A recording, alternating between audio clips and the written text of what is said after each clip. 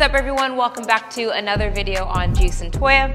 Today I will be taking you all through a 30-minute dumbbell lower Tabata style workout. So all you're gonna need for this workout is a pair of dumbbells. For reference, I'll be doing this using a 10-pound and a 15-pound pair of dumbbells. So if you have multiple weights, feel free to grab those as well. So the format of the workout, we have 5 different groups and each group is gonna contain 3 different exercises. We're gonna do this Tabata style. So we've got 20 seconds of work, 10 seconds of rest between each exercise, and we're gonna do 3 sets of each group. In between groups, we'll be sure to give you a 30-second break just to grab a drink, grab a towel, whatever you need, catch your break before we get into that next group, all right? So this is a little bit more of an advanced style workout, so for modifications, drop down on the weight or even go body weight if needed, all right? So I'll take you all through a quick warm up and then we'll get right into the workout.